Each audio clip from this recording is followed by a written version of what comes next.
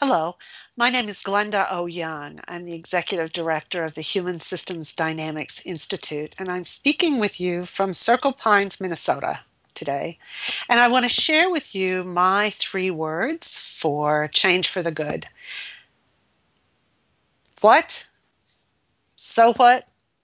And now what? Now, granted, those are more than three words, so if you want to say what, so, and now, that would be all right, I suppose. But the reason that I think those words are so important has to do with the fact that when we're looking at change and when we're looking for the good, when things are complex, lots of things are happening at the same time, it's really hard to know what the good is. And what we have to do is constantly be aware of what the good might be. So in human systems dynamics, we call that adaptive action. And it has these three steps.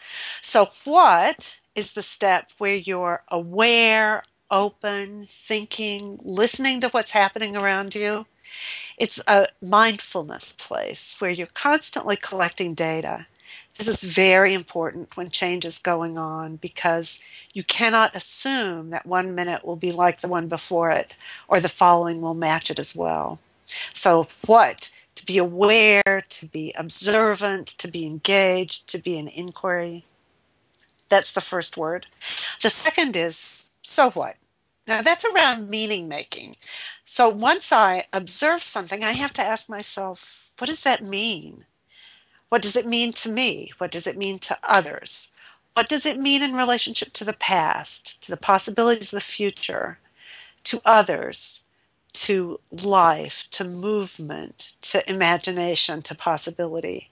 So that step of so what is a very important reflective one, reflected by yourself or with others. But this question about so what does it mean, what I see? And the third step is now what? Because unless you take action, what you observe and what you understand really don't have legs. They don't move you forward. They don't have that powerful meaning. So the now what is, what will I do with what I know?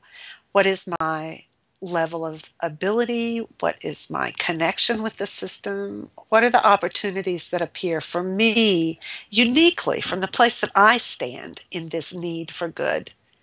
How do I work with others? How can we work together to move forward?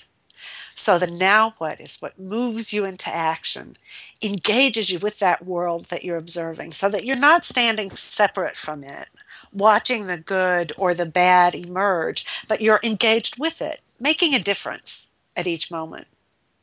Now, it's pretty simple to see that once I take action, then the world around me changes. And my next observation, my next what, is going to tell me about the value, the wisdom, the correctness of the action that I took.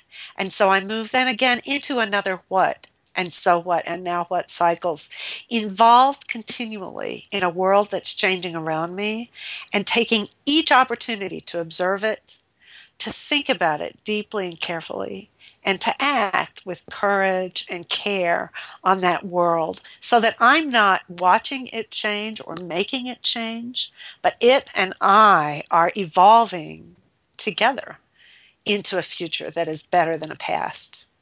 So, those are my three words: what, so, and now.